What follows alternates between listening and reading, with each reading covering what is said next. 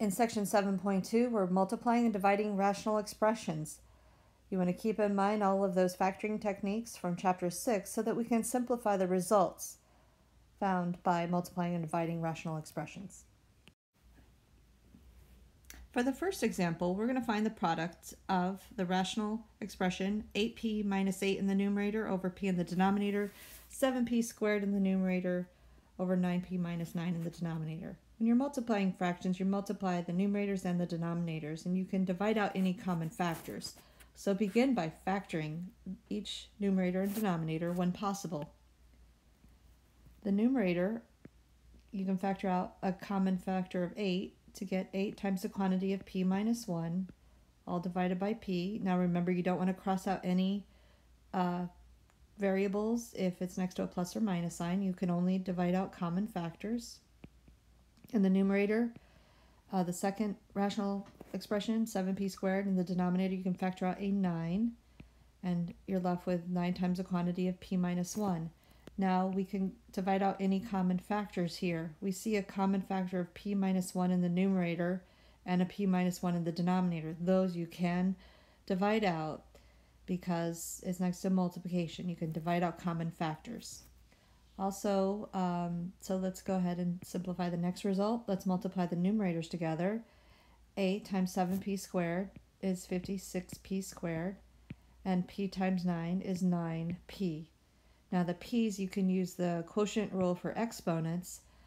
We have a p squared in the numerator, p to the first in the denominator. Using the quotient rule, you subtract those exponents. So we can write this as 56p to the first power in the numerator over 9. That is our final simplified form when multiplying those rational expressions. Let's do part B. We want to make sure we factor first each numerator and denominator, and then we can divide out any common factors. The numerator can be factored into x plus 3 times x plus 2, looking at the factors of 6 that add up to 5 to get those binomial factors. The denominator, factors of 24 that add up to 11, are 8 and 3, so the factors are x plus 8 and x plus 3. We're going to multiply that by the next rational expression, factoring out a GCF of x in the numerator, and we'll be left with x plus 8. And in the denominator, the trinomial can be factored into x minus 3 and x minus 1. Now we can look to see if there's any common factors in the numerator and the denominator that we can simplify. The x plus 3 in the numerator here can simplify with the x plus 3 in the denominator, and the x plus 8 in the numerator here can simplify with the x plus 8 in the denominator. So the result, when you simplify, multiply those rational expressions, we get x times the quantity, x plus 2, and in the denominator, the x minus 3 factor and x minus 1 factor. So that's how we write our answer. It's common to leave that in factored form rather than trying to multiply it out. Find each quotient and simplify. Now with division problems, when you're dividing by a fraction, that's the same thing as multiplying by the reciprocal. So we're going to begin by writing this problem so that we have negative 4k squared over 4k to the 5th, and changing that division to a multiplication and writing the reciprocal so that we get 12k to the 6th in the numerator and 16k to the 4th. So we want to begin by changing that division to a multiplication. And then we can simplify those common factors. We have a 4 and a 4 in the numerator and the denominator. So 4 goes into 4 one time. 4 goes into negative 4 negative 1 times. And let's look at the 12 and the 16. There's a greatest common factor there of 4. So if we divide 12 by 4, we get 3. Divide 16 by 4, we get 4. So that's just simplifying fractions. And then let's look at what we get here. If we multiply just the coefficients, we get a negative 3 in the numerator over 4. K to the 2nd times k to the 6th. When we combine these two, the bases are the same. You add those exponents. So you get k to the 8th in the numerator. K to the 5th in the denominator, k to the 4th in the denominator becomes k to the 9th. Now we can simplify one more step using the quotient rule for exponents. You can subtract those exponents. You can write this as negative 3/4 times k to the negative 1. If you take 8, subtract 9, you get negative 1. But it's common to write our final answer using positive exponents only. So we can simplify this and write our final answer as negative 3 divided by 4k. Let's continue with example B. Let's begin by changing this division problem to a multiplication problem. So we have 2 minus 2x over x, change division to multiplication, and then we get 3x squared in the numerator over 5x minus 5. Now we can factor. If we take out a common factor of 2, we get 1 minus x over x times 3, and if you take out a common factor of 5 in the denominator, you get 5 times the quantity x minus 1. Now let's simplify this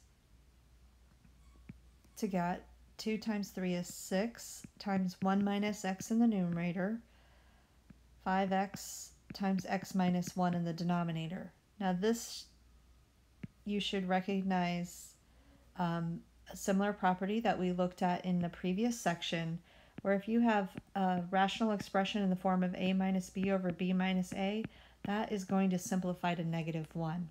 So this will simplify. This entire quantity that I've circled in yellow here can be simplified as a negative 1. So this we can write as negative 6 over 5x as our simplified rational expression. Let's take the rational expression, the quantity y squared minus 11y plus 30 divided by the quantity y squared minus 36, all of that divided by the rational expression of the quantity y squared minus 9 in the numerator and y squared minus 3y minus 18 in the denominator. Let's begin by writing this division problem as a multiplication problem. So we have y squared minus 11y plus 30 in the numerator and y squared minus 36 in the denominator. Now we're going to change that division sign to multiplication and then write y squared minus 3y minus 18 in the numerator and y squared minus 9 in the denominator. Now we factor each of those parts. The first numerator can be factored into y minus 6 and y minus 5. The denominator is a difference of squares, so we can factor that as a y plus 6 and a y minus 6 factors. The numerator of the second rational expression can be factored into y minus 6 and y plus 3. The denominator can be factored into y plus 3 and y minus 3. Now we can see if there's any common factors here. We have a y minus 6 in the numerator that will divide out with the y minus 6 in the denominator. We have a y plus 3 in the numerator that can be simplified or divided out with the y plus 3 in the denominator. And that looks like that's about it. So we can write our final answer as a single fraction. In the numerator, we have factors y minus 5 and y minus 6. And in the denominator, we have factors y plus 6 and y minus 3. We can leave our answer in that form. We don't want to cross out any other factors since there are no other common factors. Here we're multiplying. So let's begin by factoring each numerator and denominator.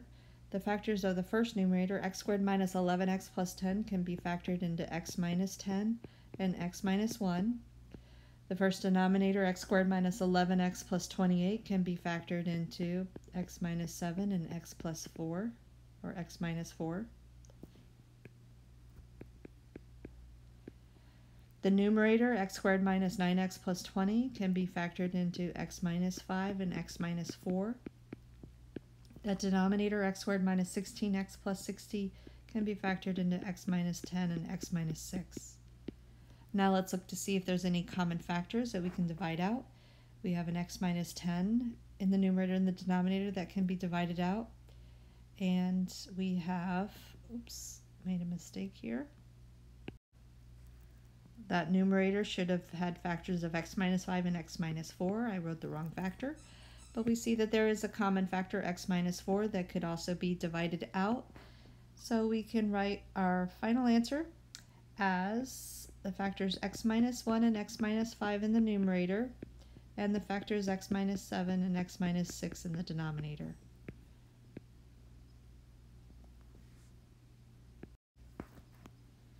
Let's change this division problem to a multiplication problem and then factor each numerator and denominator. So in the first fraction, 2k squared plus 8k plus 6 in the numerator and k squared minus 9 in the denominator, we change that division to multiplication and then write 2k minus 6 in the numerator, 4k squared plus 18k plus 14. Now in the first numerator, there's a greatest common factor of 2. So let's begin by factoring the 2 out of the numerator to get the quantity k squared plus 4k plus 3. And that denominator, k squared minus 9, recognize that as a difference of squares, so the factors are k plus 3 and k minus 3. The numerator, the common factor is 2, so you get 2 times the quantity k minus 3. And then the denominator, we can take out a common factor of 2 to get 2k squared plus 9k plus 7. Now there, it looks like there's a lot that we can divide out, but we still want to continue to factor both of these trinomials. So if we factor that first trinomial, the factors of k squared plus 4k plus 3 are k plus 3 and k plus 1.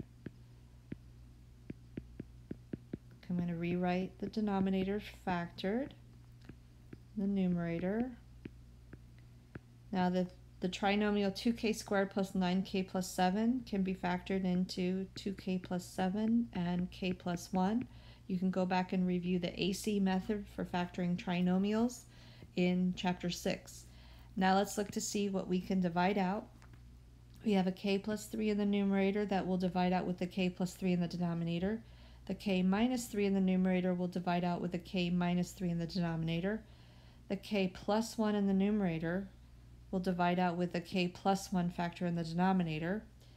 This factor of 2 in the numerator will divide out with a factor of 2. And then what we have left, nothing else can be divided out. We're going to end up with a 2 in the numerator and a 2k plus 7 in the denominator. That's our final simplified answer.